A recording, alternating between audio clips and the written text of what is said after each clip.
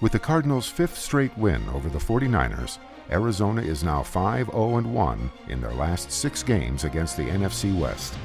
Sunday's win marked the 43rd for Bruce Arians as head coach of the Cards, moving him into second place on the all-time franchise wins list behind Ken Whisenhunt. Since beginning play at University of Phoenix Stadium, the Cardinals are 8-2-1 in overtime home games.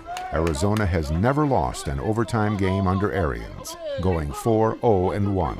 Sunday's game featured some strange anomalies.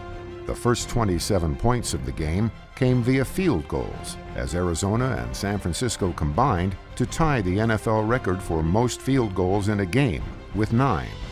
The Cardinals' only lead of the game came in the final minute of overtime.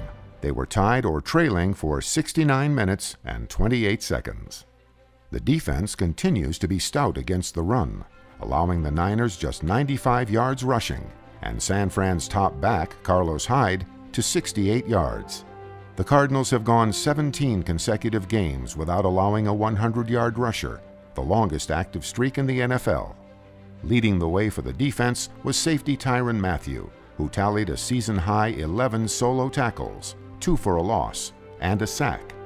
Against his former team, safety Antoine Bethea recorded the 20th interception of his career. Receiver Jerron Brown established career highs in both receptions, 8, and receiving yards with 105. Quiet for most of the afternoon, Larry Fitzgerald saved his best for last. Fitzgerald became the first player in NFL history with an overtime touchdown reception in both the regular season and postseason. The game-winning touchdown Sunday was the 17th TD versus San Francisco, more than any other player in history against the Niners. Next up for Larry Legend and the Bird Gang, a trip to Philly to play the 3-1 Eagles. Fitz has been a thorn in the side to the city of brotherly love.